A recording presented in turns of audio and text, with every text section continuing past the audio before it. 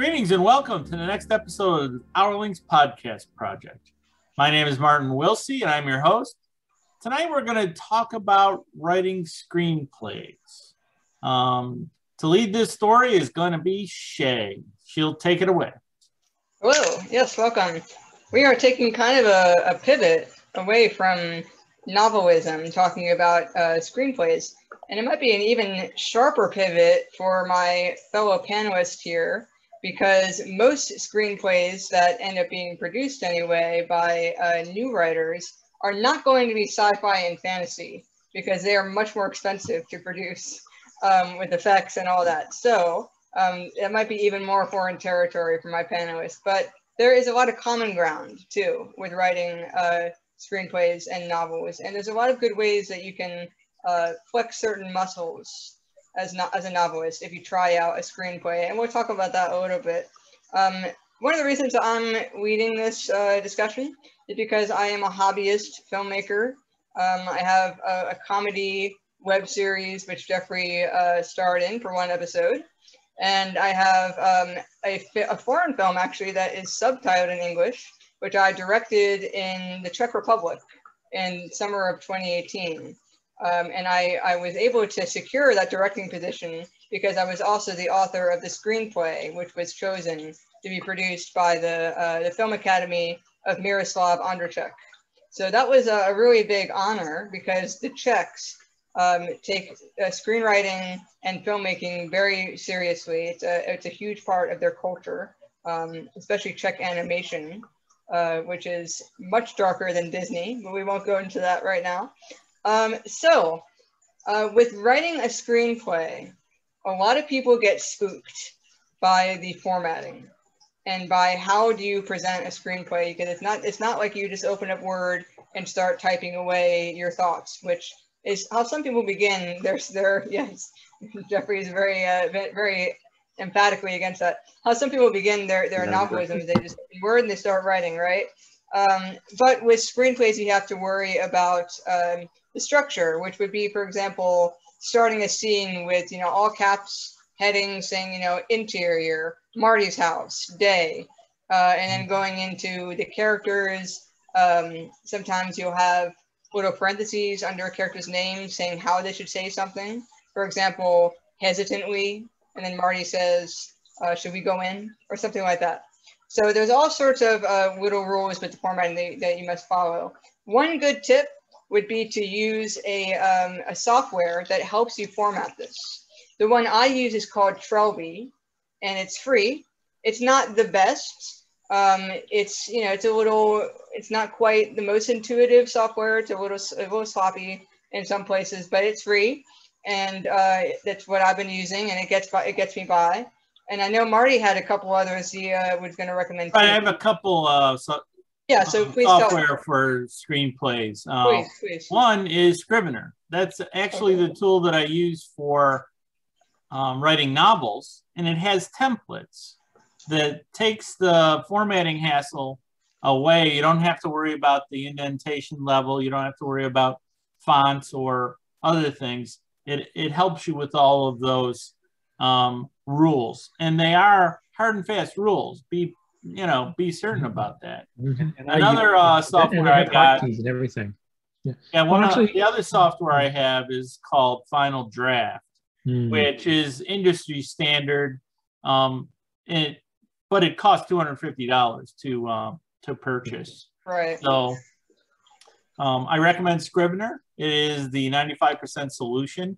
If you get serious about writing screenplays, trust me, you'll be driving a copy of Final Draft. You have a tiered system here, right? You have the best, which is the Final Draft, which is most expensive, then Scrivener, and then what I use, which is Trelby, which is free. So, think about your budget and what you're using it for. Scrivener is about $39-$40. Yeah. Yep. There you go. Yeah. But I will say that as some of the writers know in the group, I did write a screenplay in early 2020 that was slated to be produced, but then COVID struck. So never went anywhere, and it's still languishing, but I used Scrivener for that. And Scrivener was very easy to use in terms of just typing something and then hitting a hotkey to say, okay, this is dialogue now. hitting another hotkey and saying this is now scene description, hitting another key Right, and this is now the setup for a scene. Yeah, and read some scripts. If you're not sure what we're talking about at all, you're like, what the heck are you mean by formatting? Read some scripts and you'll see what we're talking about as far as the structuring of scenes and dialogue and all of that, and you get a feel for it and see what you have to accomplish. Yeah, there is a wealth of scripts available for free on the internet. I have probably 300 different scripts. I, in particular, was collecting scripts of specific movies that made over $200,000 at the box office. 200,000 or 200 million? 200 million, sorry. So film categories, and I can talk all about that. And it's really interesting too, because screenplays are actually a lot shorter than novels are. Oh yeah. And I have I've considered, and I may for my next big project, do it as a screenplay first, because one of the features about screenplays are they're very dialogue intensive. The dialogue's really important in screenplays. And if you're going from an outline to bump it up, it's almost like outline to, okay, I'm going to do the dialogue first. And then you have it in the can when you, are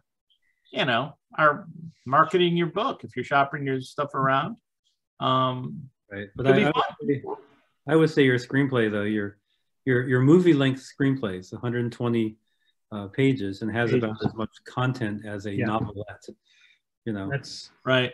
Well, the conversion rule is that 1 page of script equals about 1 minute of screen time. So you're aiming for about, I don't know, 90 pages, 90 pages for your feature length. Yeah. 90-minute movie, 90 pages. Yep, exactly. 80 to 90 is typical. So I would say that there's 3 characteristics to scripts that are really designed to strengthen a writer. And one Marty already mentioned is that it's dialogue intensive. So if you're working on improving and sharpening your dialogue, writing a script is a great way to do that, because the dialogue has to carry and it has to sound very authentic. So that's one thing that scripts are great for. Another thing. Agree with you. Well, go ahead, please. I will also agree with you that I think you could look at almost any movie, even some of the unsuccessful movies, and the dialogue in those movies is much crisper and more accurate and more interesting than the dialogue I read in a lot of science fiction. There you go. Yeah. So that's number 1. Number 2 is that script writing forces you to pay attention to your action. So usually action words are in all caps. And that really forces you to pay attention to what is actually happening.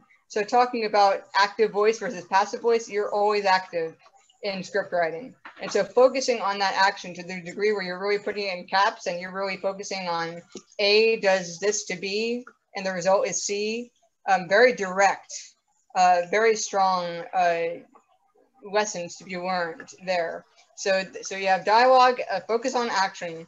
And thirdly, is with your dialogue, as I said earlier, sometimes script writers are tempted to put, the character's name, which say David's going to speak, and then below the character, a parentheses that says how they're going to say it, such as hesitantly or, loudly or with confidence or whatever. And then there's the line of dialogue. This is actually discouraged, or you're encouraged to use it very sparingly as a screenwriter, because that is the job of the actor.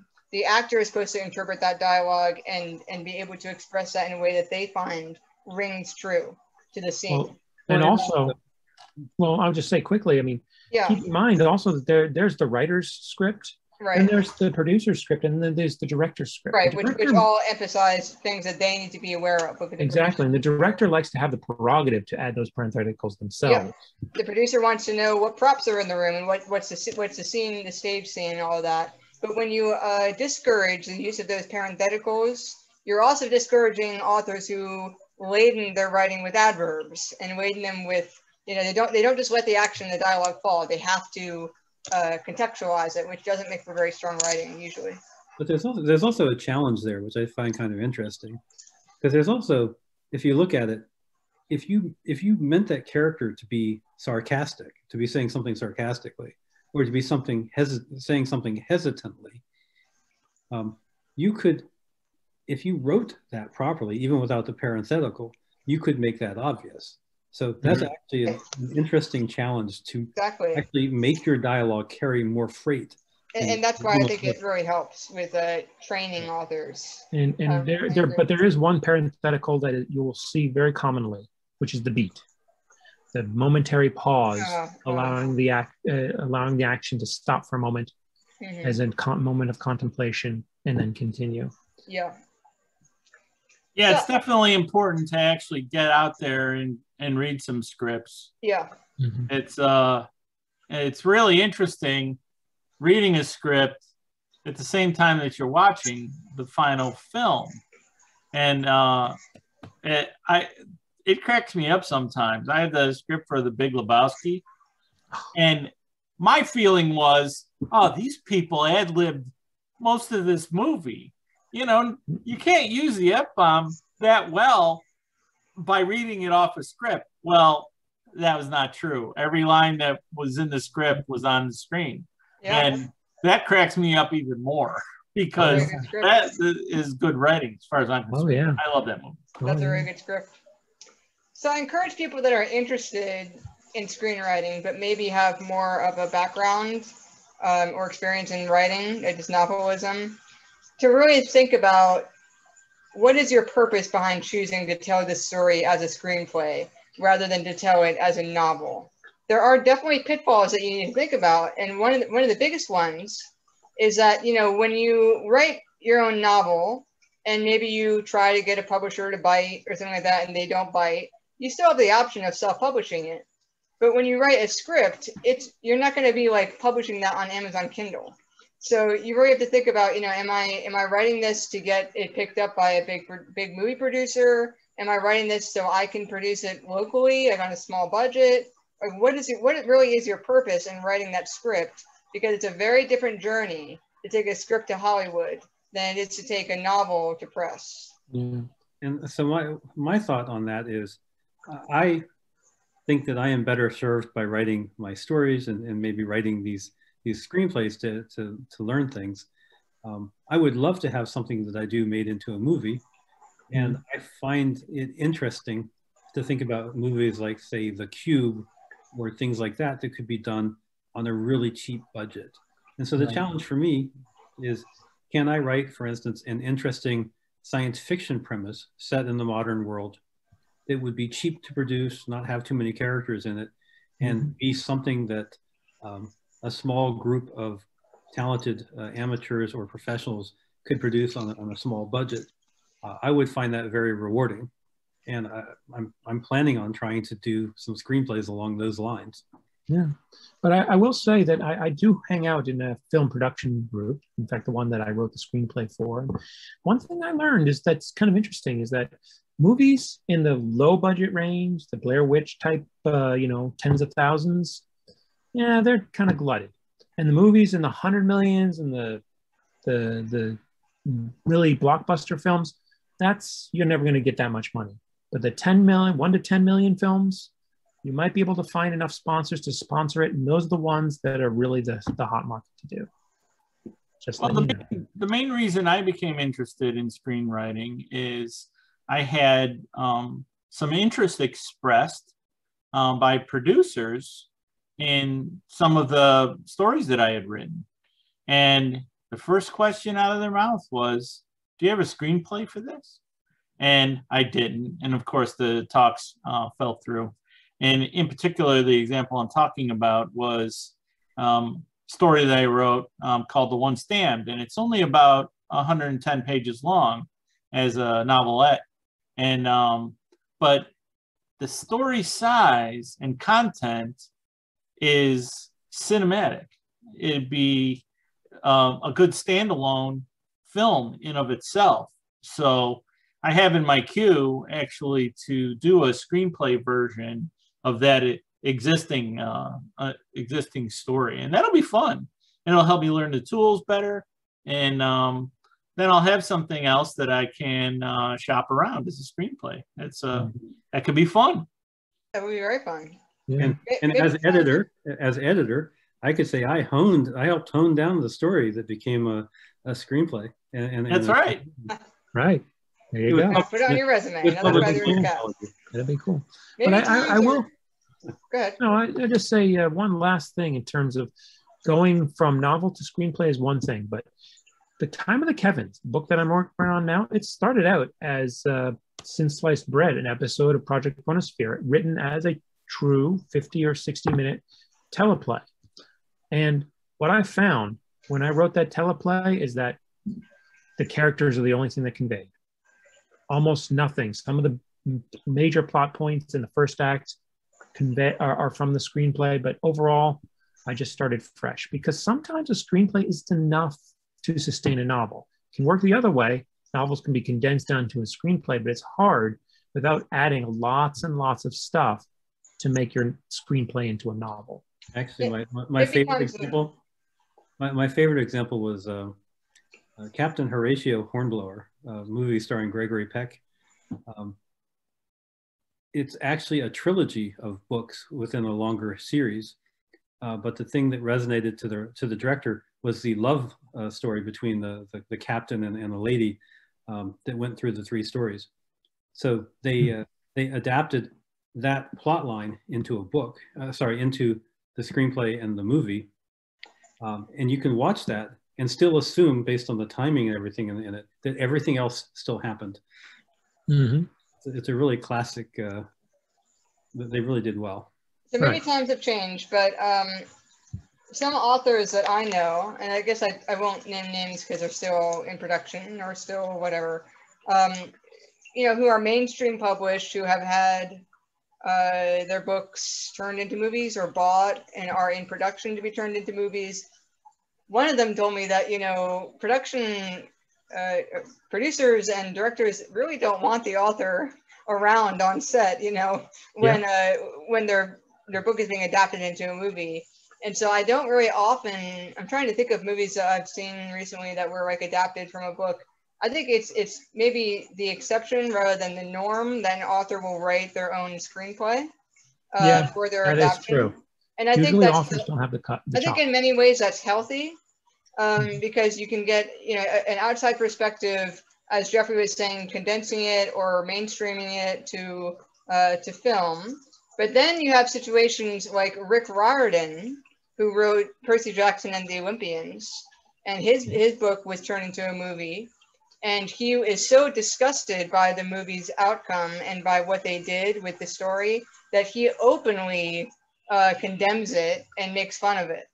And he has published on his blog emails that he sent back and forth with the screenwriter, explaining why this was not working as a story and what they needed to do to defend that he had nothing to do with the outcome. And I'm not going to give any opinions on this, but I would say I wasn't a huge fan of the movie, and I'd read the book.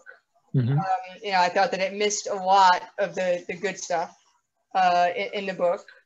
But this is an interesting relationship to consider as authors. If you really are serious about maybe one day having your book being turned into a movie, how much are you willing to let someone else appropriate or change or, use your original material and make it into something a little different? How much are you willing to let go in order to see it on the Well, that's the thing. You have to decide. Yeah. And you decide and you get it in writing and you get wet signatures on that stuff. You get signatures. If, but I will say, if somebody wants to pay me $1 million for my story, hey, do whatever you want with it, man. I'll be in Bahamas, not watching it, Right. But you're probably not making it. And, you could actually have a contract where you have, creative control. One thing usually costs money to do that. Well, if you're J.K. Rowling, you can get that. If you're Dave but Keenan, if you're just some dude, Well, I mean, sometimes you'll see authors listed under the credits as producer of the film, and that is something I believe that is like a negotiated position. Like, that is a negotiated position. Yeah. That means you are working with a Hollywood agent, probably an IP lawyer as well. That is part of the contract, and that starts from the very moment it's optioned Right. all the way, because your option is basically a baby contract that expands out if it's actually greenlit. Right. Right. It's worthy to mention options, because a lot of novels get optioned and don't get produced into a movie. Yeah, and then they go off to Neverland. In the conversations I've had with producers, they say that your novel will more likely get optioned if you actually have a screenplay of it already in the can that they can pitch. Yeah. Well, that makes sense, because you're taking away, labor that they have to hire, and We haven't actually explained what an option is for the readers. Yeah, do that. Or viewers. So an option basically says, hey, I'm going to pay you X amount of money for some length of time. It could be a year, a couple of years. And during that time, you won't you won't give it to anybody else. And I'm going to try to put a deal together to make it into a movie. Oftentimes there's the ability to renew for another option year, et cetera, et cetera. So you could have somebody that gives you an option of, they pay $5,000 to option your story for a year, and they might do that for a couple of years until they decide they can't put a deal together. It's still free money while somebody else is trying to put a deal together. But it is literally a deal that kind of says, if it does get greenlit, the following things happen. So as always, my advice is have a contract attorney review the option agreement. Absolutely. And but enjoy it. I mean, have fun with it. But I just want to say one thing, which is, let's say you're the screenwriter. You're a professional screenwriter, like my good friend Josh A. Kagan. He's a screenwriter. He wrote the Kim Possible live action movie. He wrote Band Slam. And the thing is, the writer, a Hollywood writer, he couldn't access the set. Now, that was because of the writer's strike at the time. But yeah, even then, a writer doesn't necessarily, the professional Hollywood writer doesn't necessarily have access to the set. Even the Hollywood writer could be just, here's the script, deal with it as you like. I mean, there's no guarantee. So I forget who it was, but there was an author who basically said, this is what it was like to work with Hollywood. You take your book, you throw it over the border to California, and you forget about it. You just make sure you cash the check as fast as you can. Yeah. Maybe it turns into a good movie, maybe it doesn't, but it's out of your control for the most part. Right. That's usually the reality. So it's a fair thing to bring up for our readers. I will say though, an interesting story was the Fantastic Four story, in terms of the option being released at a certain period of time and trying to get the film done in time, the Corman film, and then, that was an interesting story. I think it all goes back to deciding your purpose in writing that script. Is it just to have some fun and flex some of your skills and learn some stuff? Or do you really want to bring it to Hollywood, or do you want to produce it locally? These are all things to think about. I will say that one of the funnest things you can ever do at a writing group is do a roundtable reading. With your script and give people roles. I will add that Hollywood and in general, and especially streaming platforms, are more hungry for content than they have ever been. True. Yeah. So many networks. Hollywood has not done that well with science fiction. They've done better, I think, with science fiction when they have based it on successful books and series from real science fiction and fantasy authors, whether it's Lord of the Rings, Shadow and Bone, or you name it. Android's Dream of Electric Sheep and Blade Runner Castle. Blade Runner, yeah. No, but now they actually have Android. It's a new series on HBO. Not HBO. Marta, do you have a closing comment? Right. Yeah, I was just going to say, just keep in mind that there is also writers groups for screenplay writers. There are. There's actually I actually belonged to one that I really enjoyed, where I used to live. It's too far away to drive infrequently up there now. Yeah. But just like there's specialty writers groups for science fiction and fantasy or anything else, memoirs, there's a writer group for screenplays. And I encourage you, if you're interested in writing screenplays, to hook up with one of them, because not only do they know how to write screenplays, they know the industry a lot better. We're sitting here talking about it, And we don't know all the levels. We don't know how to find a producer to look at your properties. We don't know how to get your script into slush piles. And we don't know how any of that works. So it being in the right writers group for screenplays, if you're actually really interested in writing screenplays, I highly encourage that.